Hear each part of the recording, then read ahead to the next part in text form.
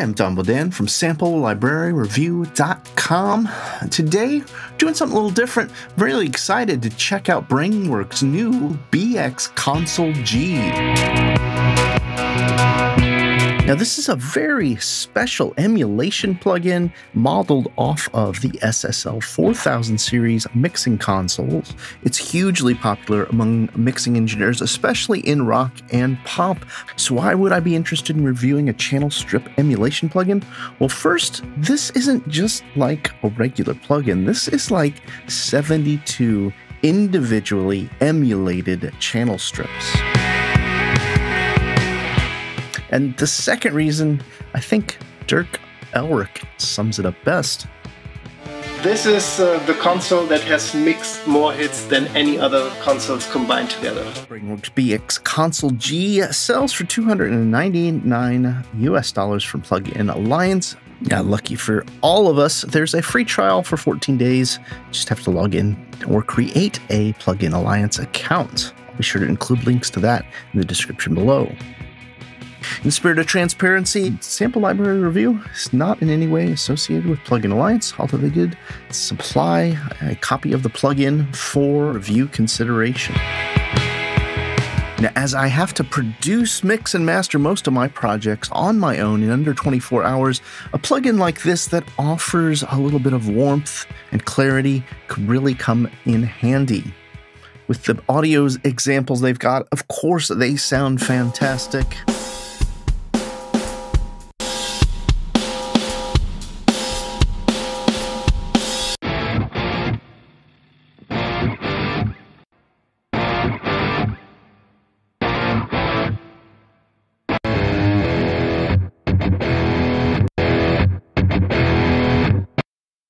Time goes by and he can't let go. Time goes by and he can't let go.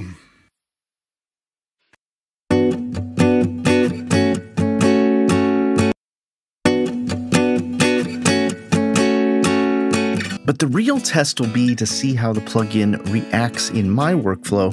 So I'm going to check it out on two different tracks. Of course, I'm eager to hear what this plugin might do on one of my orchestral hybrid tracks.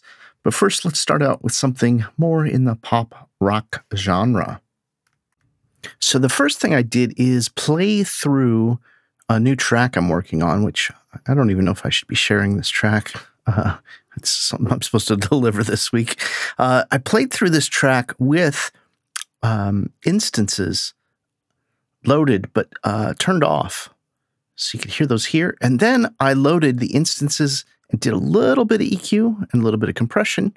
So you could hear the overall sound difference between the original track with no BX Console G on and the getting closer to the final mix with the BX Console G turned on and activated, utilizing compressors and EQs. So I'll just flip back and forth between those, and you can hear what it sounds like.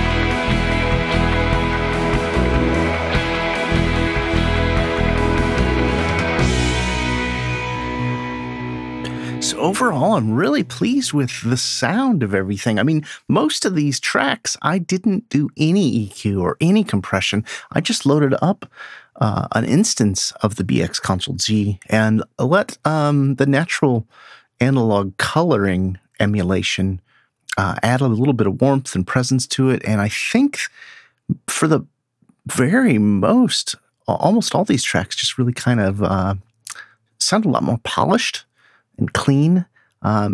It also, I really love it because it seems like it's more than just a channel strip, because you've got access to a couple different emulations for different SSL 400 consoles. So before we get into the next example, I want to check out, I've loaded up the BX Console G just on a drum bus. I'm going to play it back and just kind of play through each of the parameters and get a feel for how they work. I'll just start a loop here. So here we've got our high pass filter, or I'm sorry, low pass filter, and high pass filter. And then we've got our compressor here. This is our ratio and our threshold.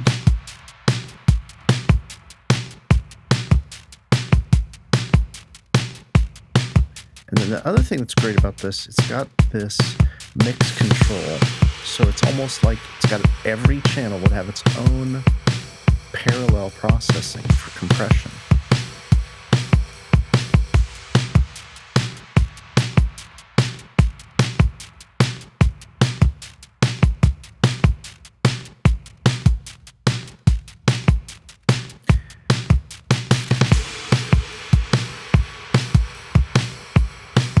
The ability to have a sidechain input.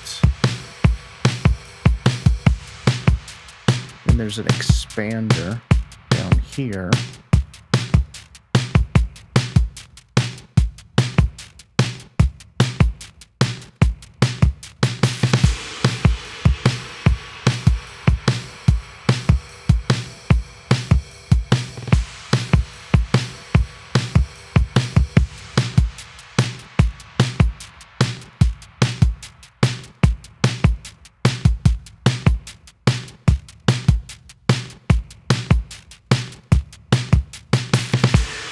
And this next section, it looks like you've got the ability to switch on and off your dynamic section.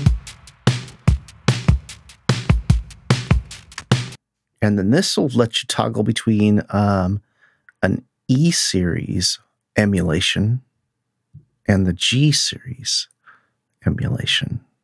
And that's for the emulation of the dynamics channel here. And then this key, this is external side chain. When engaged, the compressor will react to the external signal. I'm reading off the manual here as I check this out. The EQ is pretty self-evident as far as what the plugin will do. You got low down here.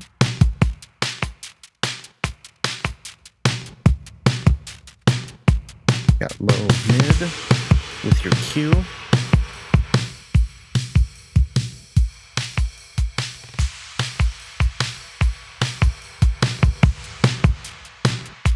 It's nice because you could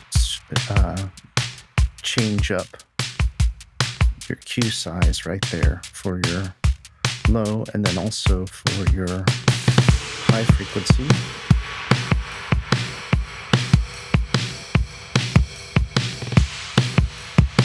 And then the high shelf. And then on the bottom, we've got you can toggle the EQ on and off.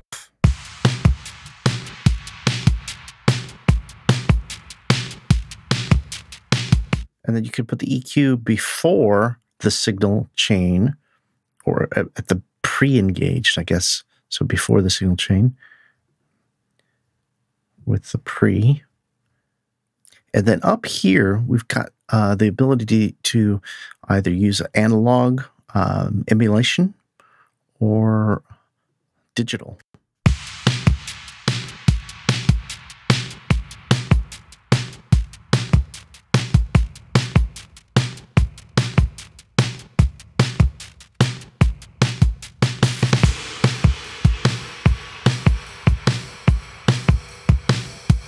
And there's just a little bit of difference on this, and it looks like it's jumping us here between utilizing all of it as separate channels and utilizing them both as channel 23. The other thing that's important here, like I'd mentioned, that you can cycle through all 72 different emulations, but what they've got that I really like is if you load up all your instances, you can just hit this random for one, and it's going to randomly jump for the one channel. But if you've got all your instances loaded up, we can hit random all. Now every instance of our BX console G has randomized. So watch. See? And that's great because it'll be emulating different channels throughout. All right, now let's go ahead and jump in, do the same kind of thing we did the first part of this demo with a hybrid orchestral track.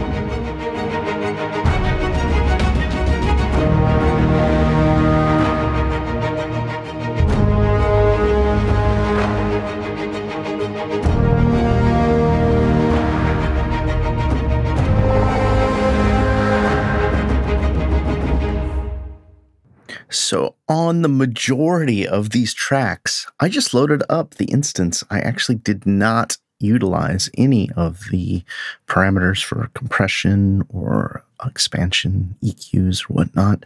And what I hear overall is that it adds just a tiny bit of life, a little bit of presence.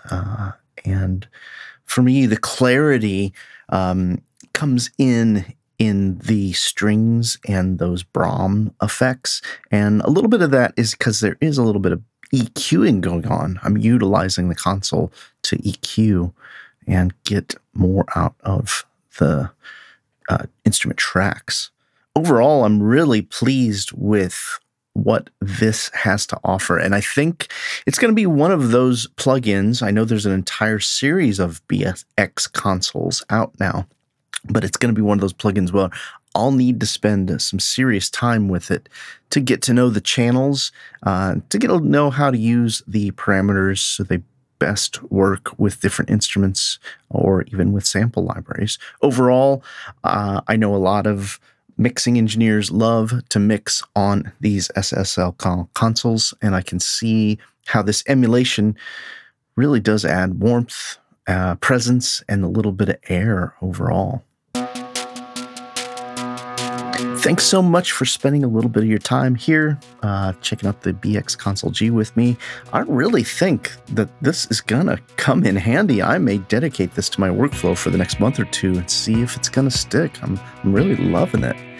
Love your thoughts. Please comment in the description below. Tell me if you're using any of the BX Console plugins and how you're enjoying them.